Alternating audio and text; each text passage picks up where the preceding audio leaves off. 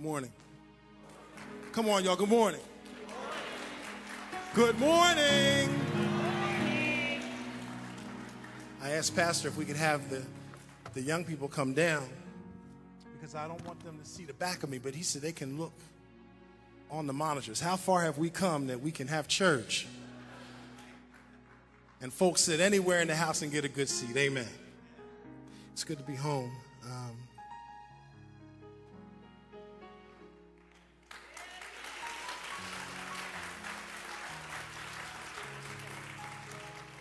I do want to thank Pastor Bogan for allowing me to stand here today, and to all the officers and members, the ministers and the deacons and trustees and everybody that's a member of this fine church. Just a quick history for some of those that don't know me. My mother was born and raised in this church.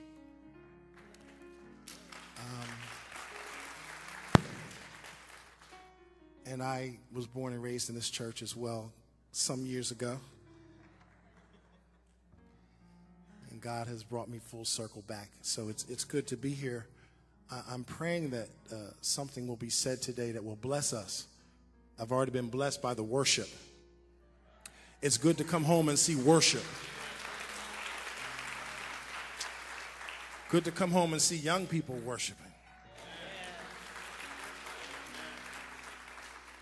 And it's funny, for what was read in the responsive reading and what was read earlier, we're going to kind of touch on the same subject. I think the theme was centering around your identity in Christ, knowing who your identity is in Christ.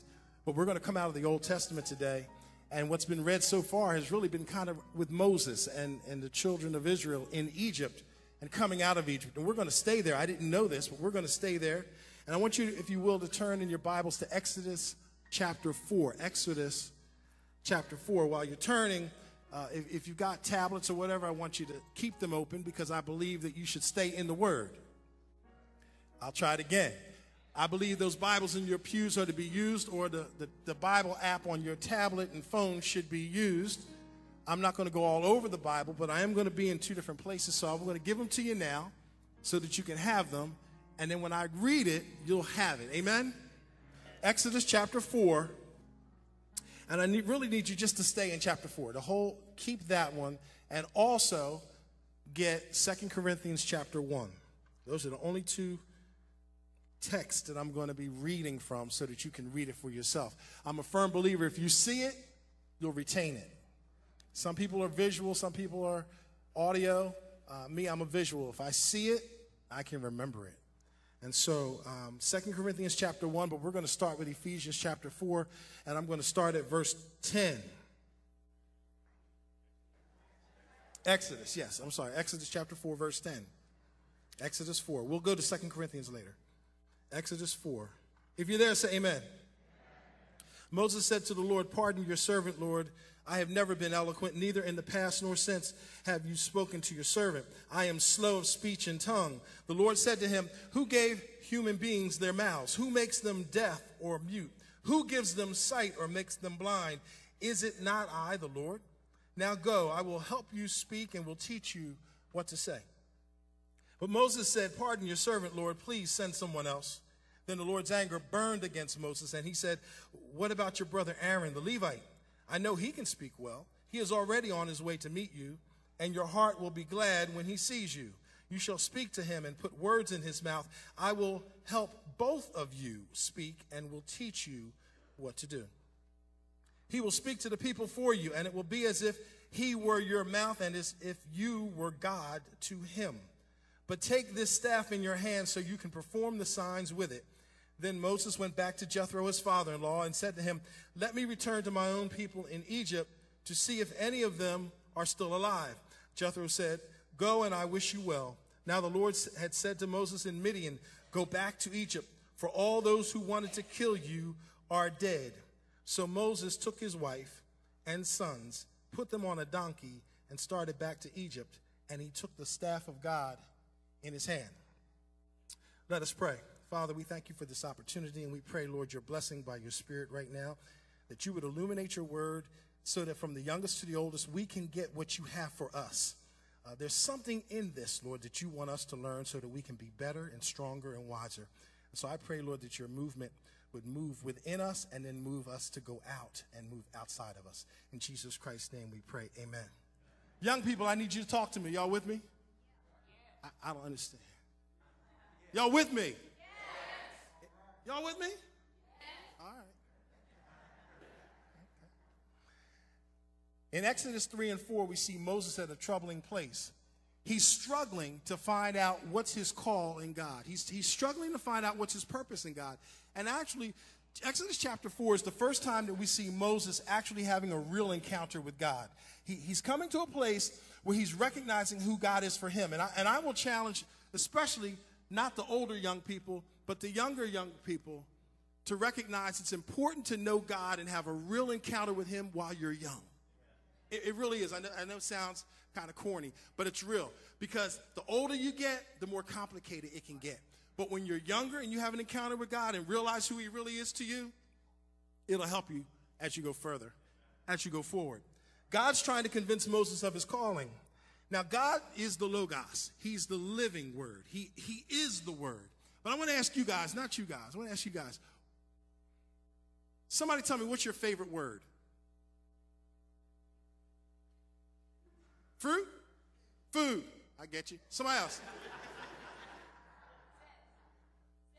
Says? Sis. Okay. One more. Believe. Okay. One more. Come on. Sha. Okay. And you got a word. What's your word?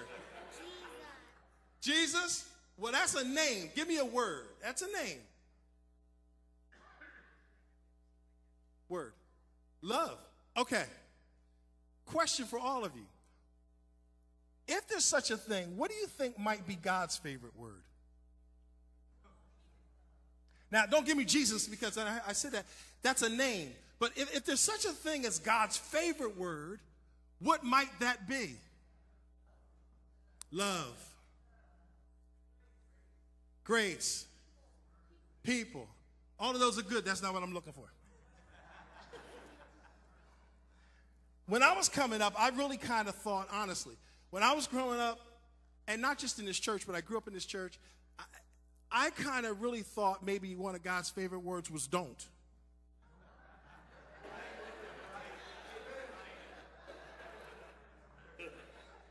Stop. No. Because we were taught, and I'm not trying to be smart, really. We were taught in that time, more so, not so much grace, but legalism that said it emphasized not what God is and does, but what you shouldn't do. It always seemed like if you don't, and God said, and you better, and it just seemed like God was getting off on me doing wrong.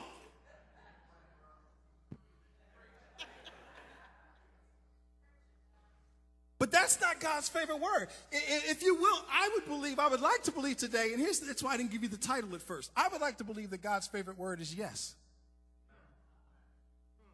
And the title of the sermon is Just Say Yes. I believe that God's favorite word is yes to his children. I believe that God's favorite word to hear from his children is yes, and that God's favorite word to say to his children is yes. How many parents out here enjoy saying no? But how many parents get a joy out of when they say yes, seeing the response of their children? How many parents enjoy disciplining their children, though it's necessary? But how many parents enjoy giving a present to their children and watching the light in them? God's favorite word is yes. It's not no. It's not stop. It's not don't. Everything in God is yay and amen. I wish I had somebody help me today. Remember now, God is calling Moses to lead his people out of Egypt. And when God comes to Moses and tells Moses what he wants him to do, Moses gives God every reason why he can't do it. Moses gets logical on him. He says, I got this, I got that, I don't have this, I don't have that. Moses gives him every excuse. He tells him all about his deficiencies. He tells him all about his dysfunctions. And all God ever wants from Moses, all God ever wants from you, all God ever wants from you is yes. Let me say it like this. God already knows about your dysfunction when he chooses you. So God already knows about your dysfunction when he chooses you. He can know about it when he wants to use you. He didn't stop at the dysfunction in choosing you, so why would he stop at the dysfunction in using you? I'm not saying stay in your dysfunction. I'm saying God can use you despite your dysfunction.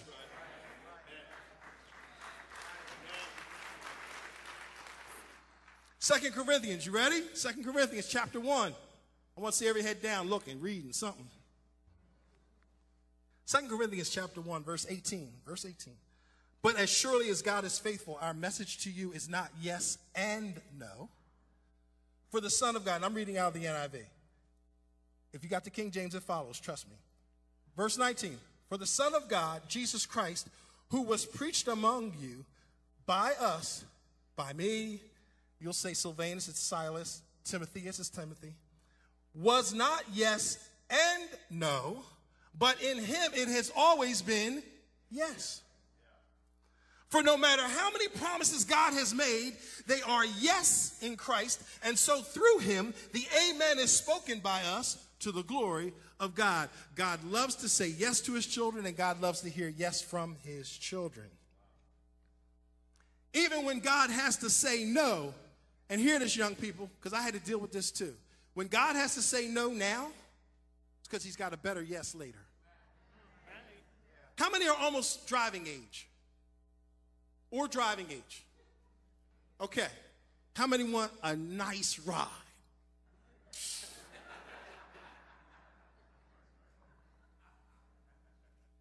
How many parents of y'all gave you a car? Yeah, a lot of hands went down. And listen, that's not because the parents don't necessarily want to. That's because in most cases, not even aside from finances, in most cases the parents know they're not ready yet. So God's no now is so he can prepare you for the yes later, which is better when you're ready for it. There's some stuff God wants for you, but now y'all ain't even driving age. But he wants you to drive one day, so he's going to tell you no now, because if he lets you drive now, you hurt somebody. But when you get older, you can get a car, and then you can... And then God's yes is better. Amen? So we want to recognize that when God is saying no, it's because he's got a better yes, but God always is yes and amen. Quiet up in here. Amen. We're going to get past that teaching that tells you that God is a God that sits up high and looks low and just waits for you to mess up. Because some of us were raised in that thinking that's what God does. He's waiting for you to mess up, and he only wants to focus on what you do wrong. And God is your biggest cheerleader and wants to lift you up and do more. Moses' problem is a little different than y'all. Moses is 80 years old. God is calling Moses at 80 years old. Moses is a murderer. He's been on the run. He's been tending stinky sheep for the last 40 years. He's on the backside of the desert with his father-in-law, Jethro. He's gotten married and had some kids. And he's settled in to just mediocrity. He's got no vision and no real goals. He's content being an ex-murderer, or really still a murderer. If he goes back to Egypt, he knows he really can't go back to Egypt because he killed somebody. So Moses is at a disadvantage that you guys don't have. One of the major reasons that the military will draft young men and women now is because, not just because you're younger and physically stronger, it's because you have less encumbrances. You have less problems. And you're more moldable and shapeable in your mind. Because at 18, when the drill sergeant tells you to do something, you aren't smart enough to tell him, I ain't going to. But when you're 35, 40, and you got a mortgage, and you got a wife, and you got a son, and you got bills, you ain't going to necessarily say yes. And so God wants your yes in your youth. God wants your yes in your youth. Because if he can, just like the military, if he can shape you in your youth, then when you get older, you're going to be the best soldier there is.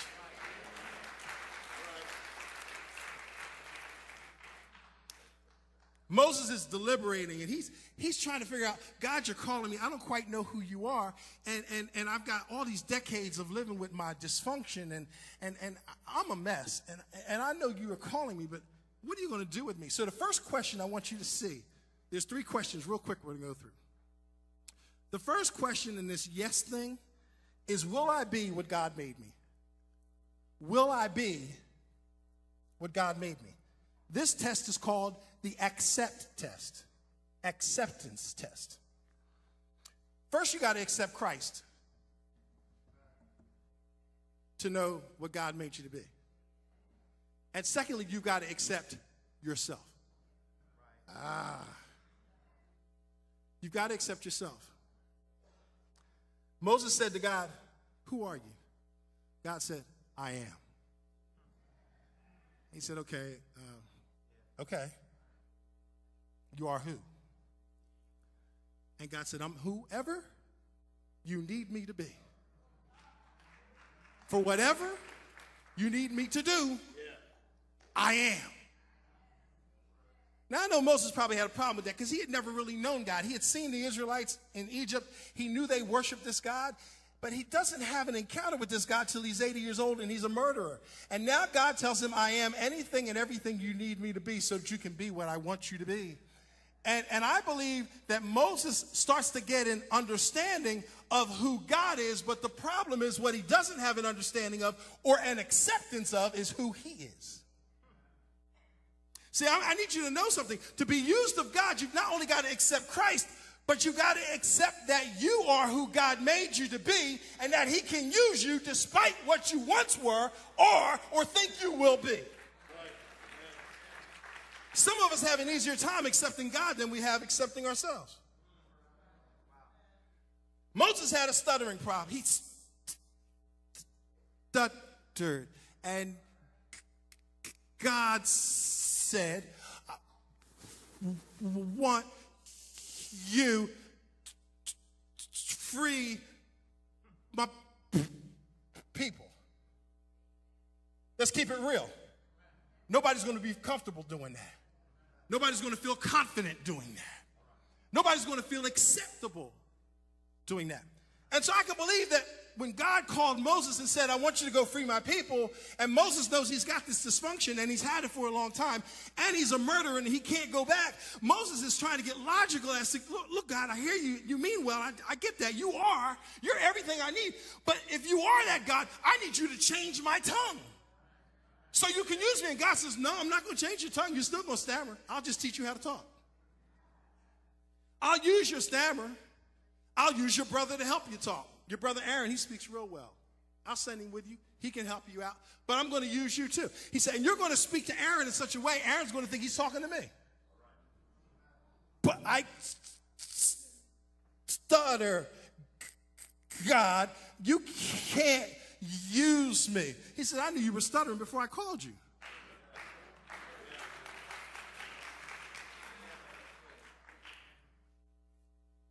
He can say yes to the great I am, but he can't say yes to himself. See, somewhere along the line, you're going to have to say yes to yourself, even in your dysfunction, and trust that God can move past your dysfunction and get what he wants out of you. Yes, Lord, I'll say yes to you even though I'm broken. Yes, Lord, I'll say yes to you even though my parents are divorced. Yes, Lord, I'll say yes to you even though I have body image issues. Oh, not y'all. Yes, Lord, I'll say yes to you even though there's a girl that I think is prettier than me in school. Yes, Lord, I'll say yes to you even though there's a guy that's stronger and built better than me in school. Yes, Lord, I'll say yes because if you've called me as I am, I'm good enough for you, so I'm good enough for what it is.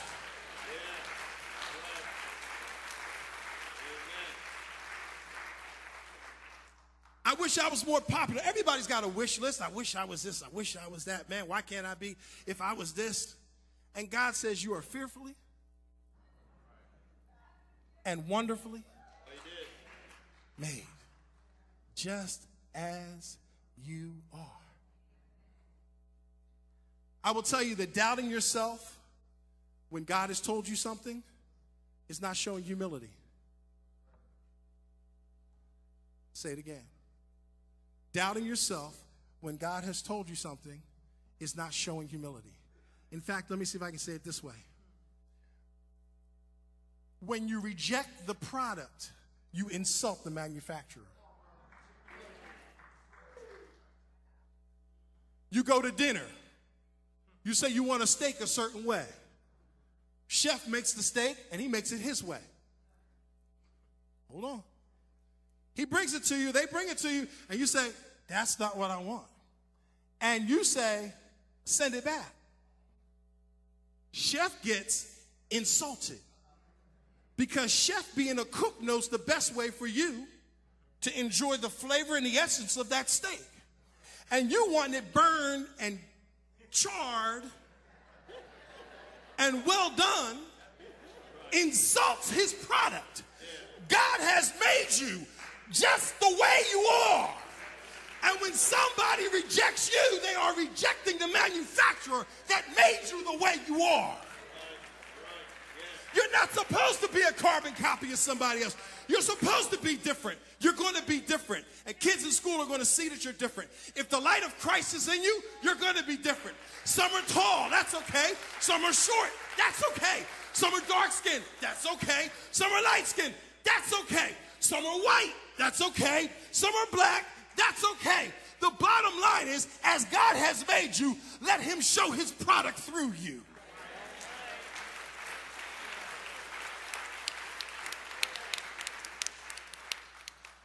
The greatest test is not the test to accept God's strength, but the greatest test is the strength to accept your weakness.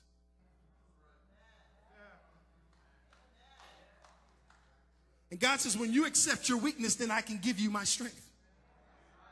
But if you only see my strength, then you won't see your weakness. If you don't see your weakness, you can't get my strength.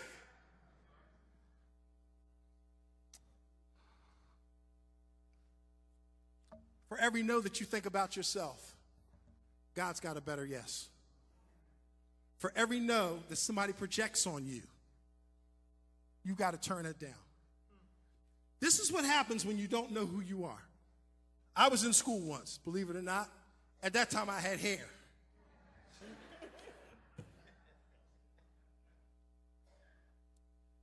Because you're at an age, not just your age, don't tell them too, where you want to be accepted.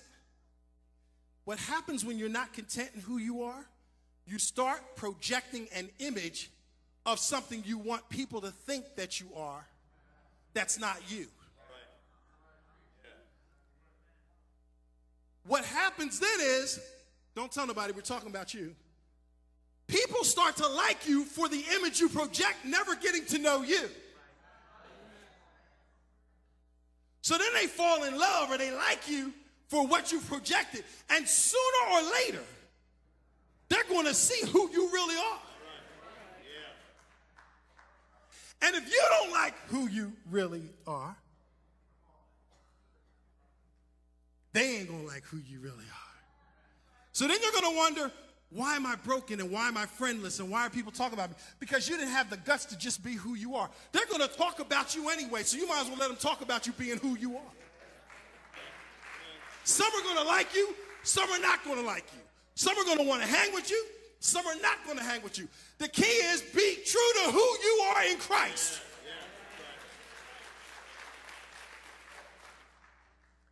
Just say yes.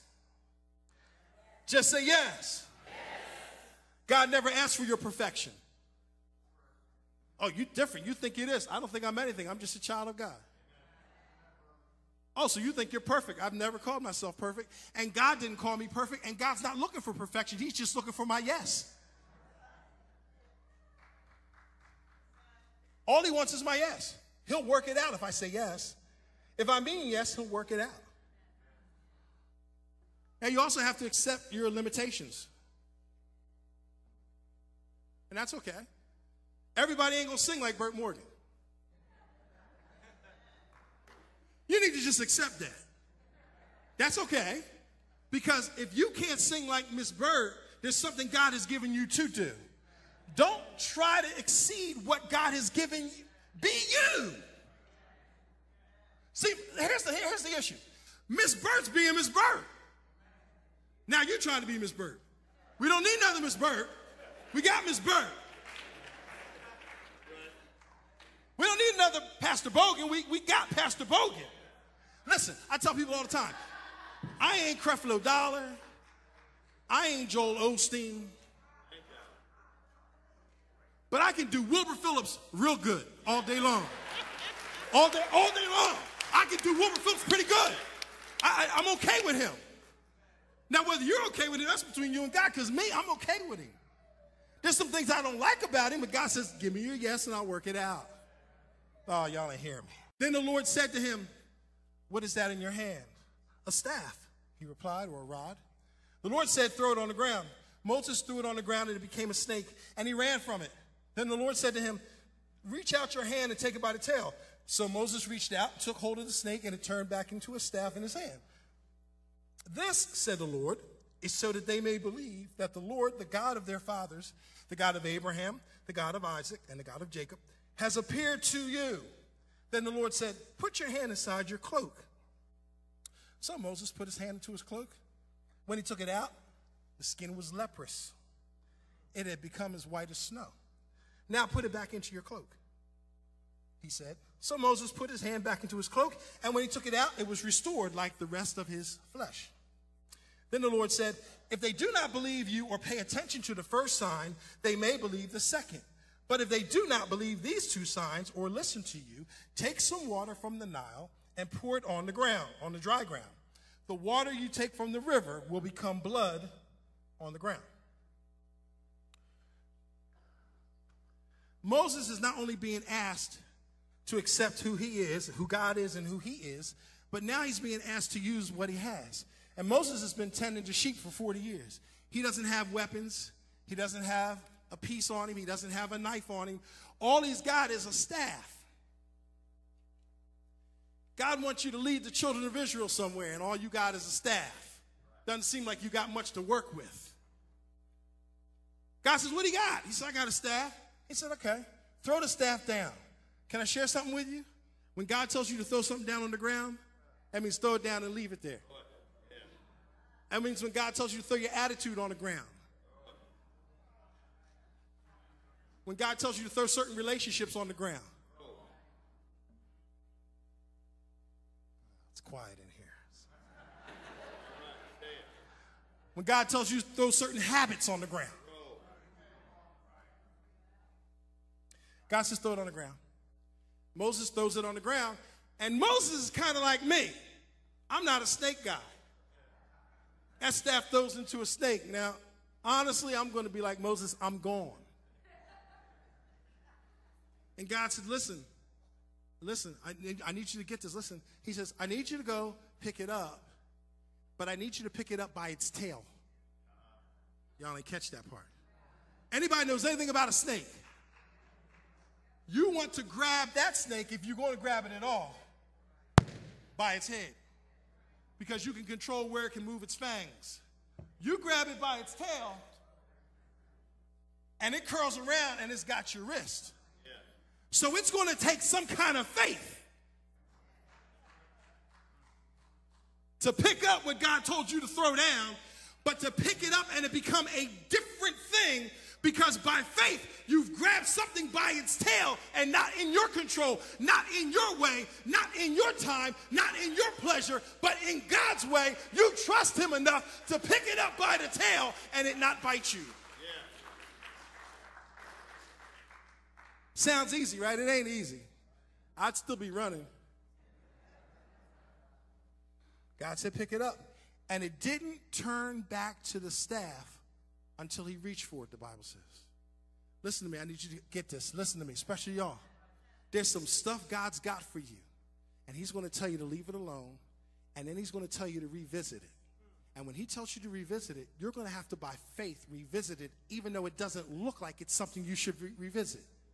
If it's God telling you there's something he's going to do to show you, that, and he did it, to show you that it's him, but you've got to trust. Listen. Can I say this? You've got to say yes to God before the question.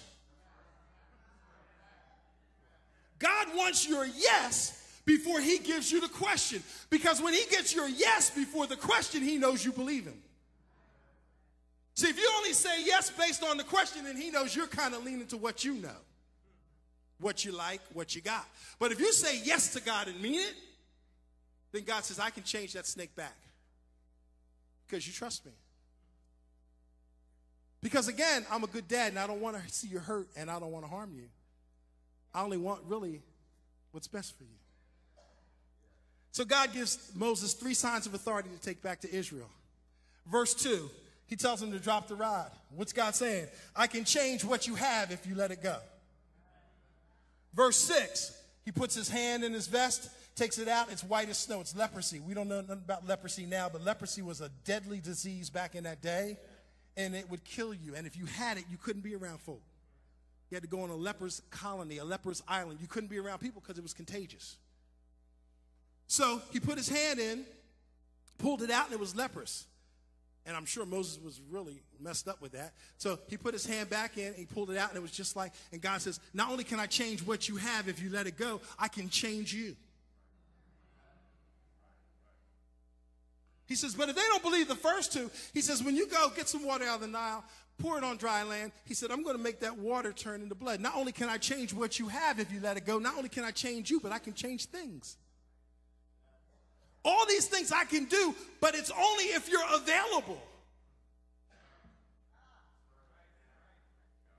It's only if you say yes. It's only if you pick the snake up by the tail. It's only if you'll go back to Egypt because you're stuck on the backside of Midian. Do you believe me enough in 10th grade, 9th grade, 7th grade, 4th grade, 3rd grade, 2nd grade? Do you believe me enough that even though you're different, that you can accept that I am who I am in you? And that because if I am, then you are my children.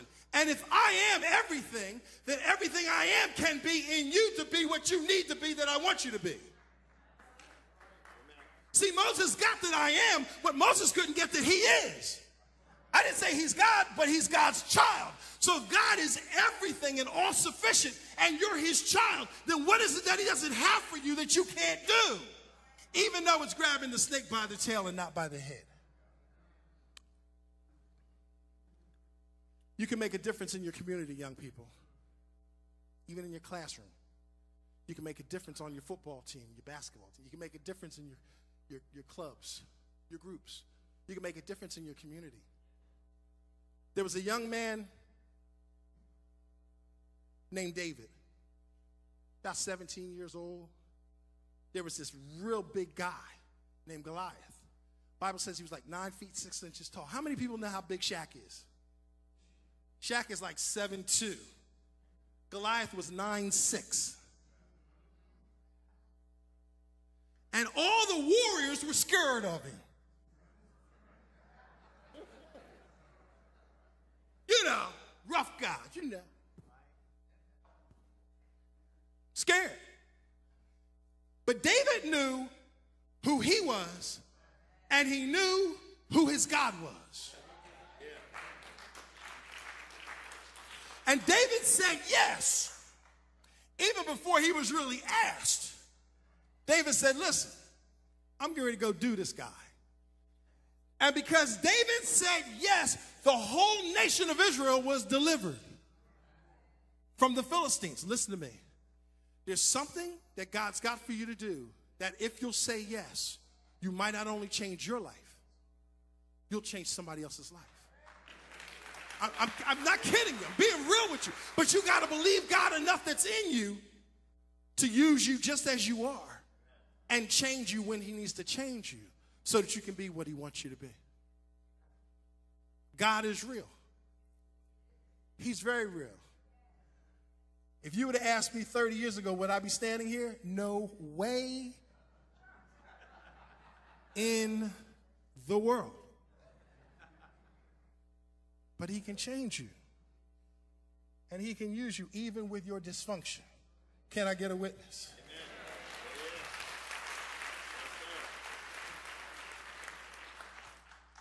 Before I go to the next question, let me leave you with this.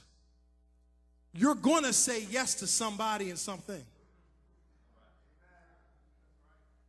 And your yes is going to determine your future. Now, either you're going to say yes to God and know that God is a great father, has got a good future for you. I didn't say an easy future. I said a good future. I didn't say easy, because sometimes it's hard and it's still good. Or you can say yes to some things and people that you should have said no to. Now y'all quiet. Let me say this in 2 minutes. In my youth, there were times I should have said yes to God and I didn't. And it cost me. Down the road. It didn't as much cost me then, but it cost me later. You're going to say yes. The key is, will you say yes to God?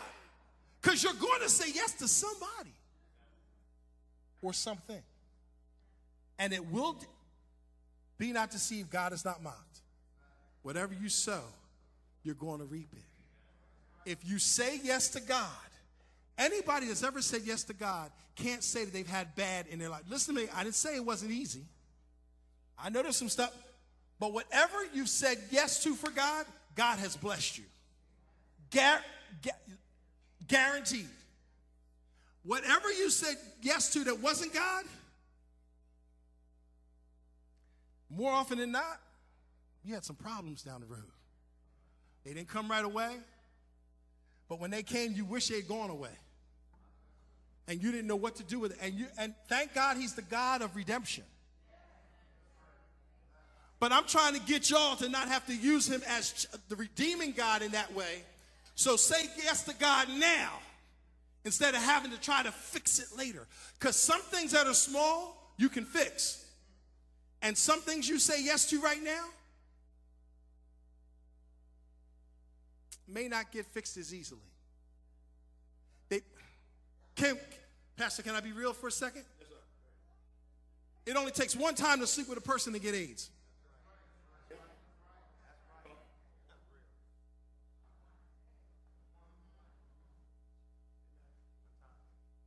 They're old enough, trust me. They see more than that, what I just said.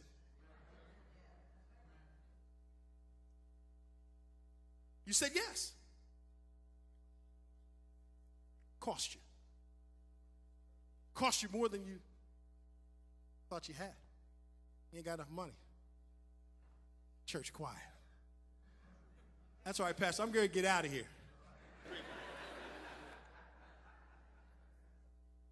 Not only will I be what God made me to be, not only will I use what God has given me to use, will I do what God tells me. You've got to have an acceptance test. You've got to have an availability test. And you've got to have an action test. If you read this passage, nowhere in this passage that God's talking to Moses does Moses say, okay, God, yes. Read it. When you get home, study it. Nowhere in this passage does God say, I hear you, I got it, yes. But you know what I know? He says yes because the Bible says he takes his family, he takes his staff, and he goes back to Egypt. God is not interested in you saying yes if you won't do yes. Talk is cheap, takes money to buy land.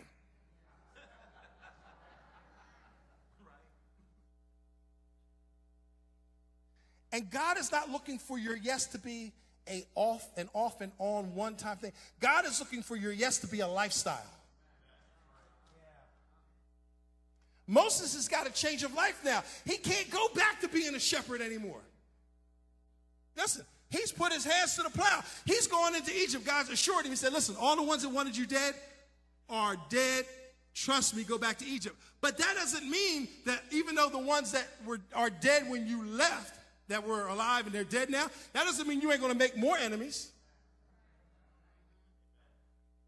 That doesn't mean there won't still be some people out there that can't stand you. But I need you to not just say yes. I need you to do yes. I need you to live yes. I need you to live yes in accepting who I am. I need you to live yes in accepting who you are. I need you to live yes in accepting your limitations. I need you to live yes in accepting that I can use you past your dysfunction. I need you to say yes and live yes in knowing that I can take what you have and use what you have. But it's no good if you won't do it.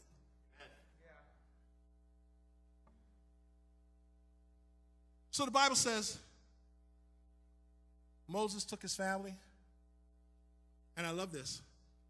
The Bible says, and he took the staff of God. Y'all ain't catch it. God asked him, what do you have? He said, I got a staff. That's all I got. I got a staff. Basically, God's implying, you've got what? A staff. Whose staff? My staff. Moses. Mine. I've been using it. God says, I can use what you have. So after God gets done dealing with him and Moses decides to go back, the Bible says when Moses goes back, he doesn't go back with his staff. The Bible says that he takes the staff of God. It was the same staff, but he's now giving it to God. Nothing had changed about the staff. The staff didn't mysteriously change. What changed was the ownership of the staff because Moses gave his staff over to God. He gave what he had.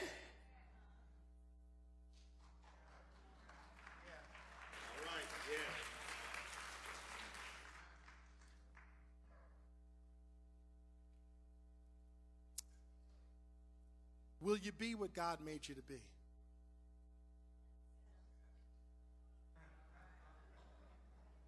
Will you be what God made you to be?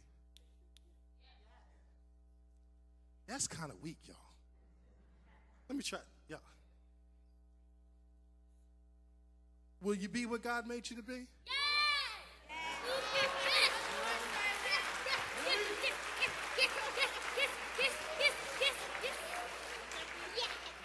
Will you be what God made you to be?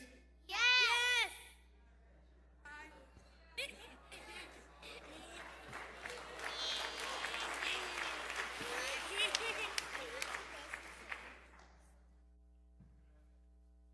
Will you be what God made you to be?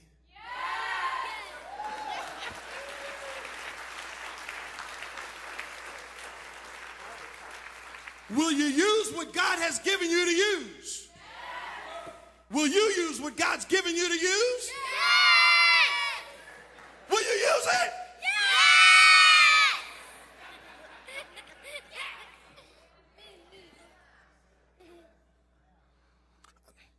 Will you do what he tells you to do? Yes! It's all right. That's honest. That's honest. It's honest. Listen. If you trust God just to say yes, he will strengthen you. Trust me when I tell you that.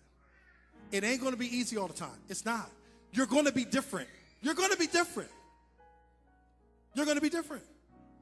And it's okay to be different for God. It's okay to not be like everybody else and to be just what God wants you to be. And old head young people,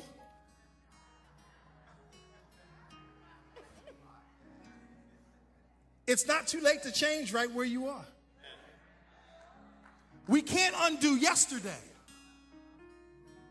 but we're going forward. God's not the God of yesterday. Yeah, we know he was in yesterday, but God's always moving forward. Amen? All God ever wanted from us was our yes. God's favorite word. You sure it ain't don't? Stop? No. God's favorite word for his children. Yes. In Christ, everything is yea and amen. God bless you.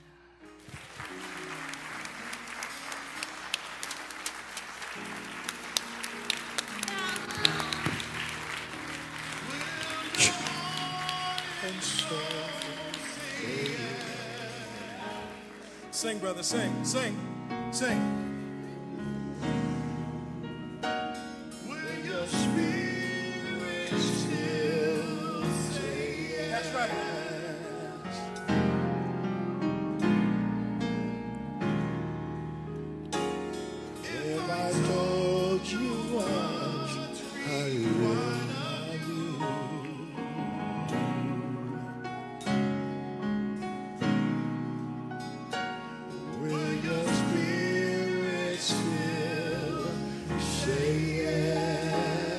Somebody needs to know today, somebody needs to know that Jesus Christ has come, lived, died, been buried, risen, ascended for you.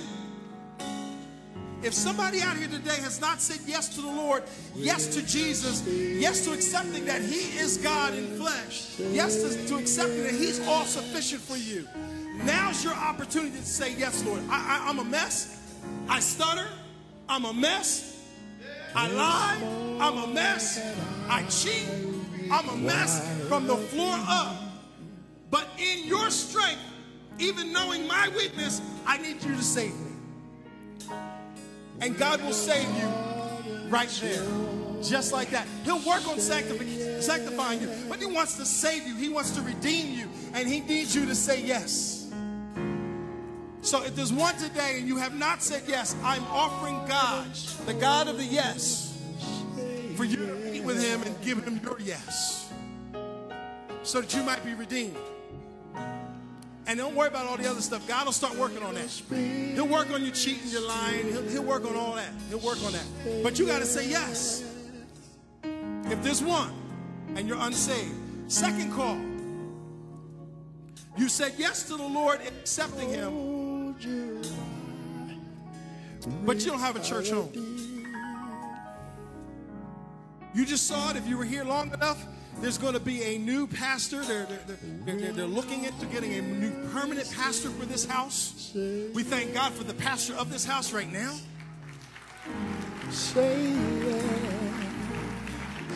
For what God's doing in and through him, and believing God will do in and through this next one, whomever that be, what he wants for his house. So if God's calling you to this house, then trust God enough to grab it by the tail.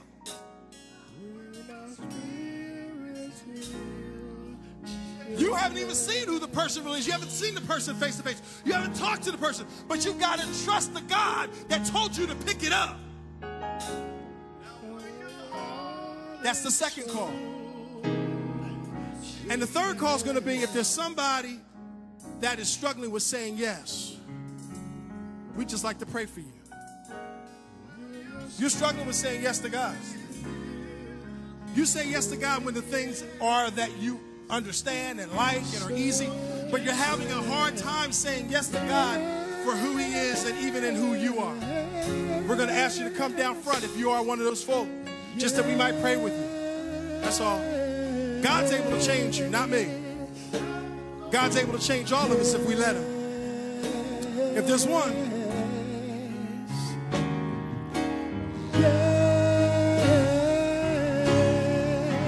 come on, if there's one.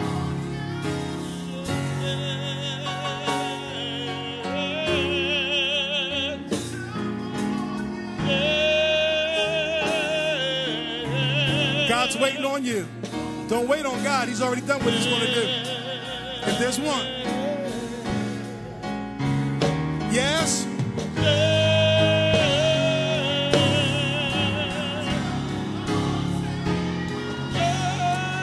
Seeing none, you may take your seat. Take your seat.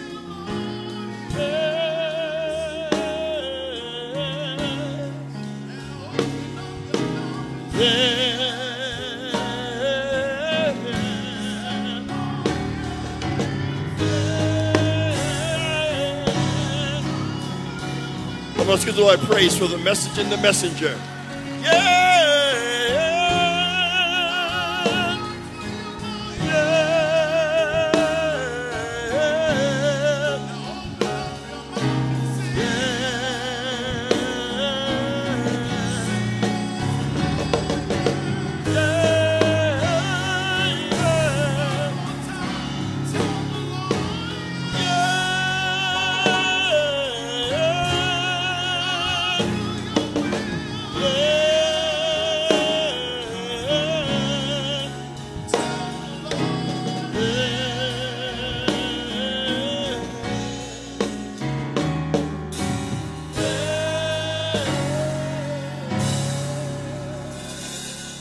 Come on, shout yes to the Lord.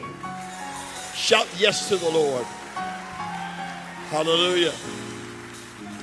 Hallelujah. Stand to your feet.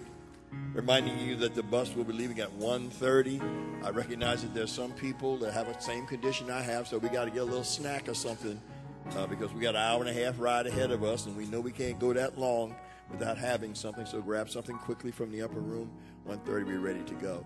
Father, we praise and we thank you, God, for this youth day. Thank you for Pastor Phillips as he came and shared your word. Thank you for the challenge to not just the youth, but to every one of us, that all of you, what you are about is yes and amen, and that's in Christ Jesus.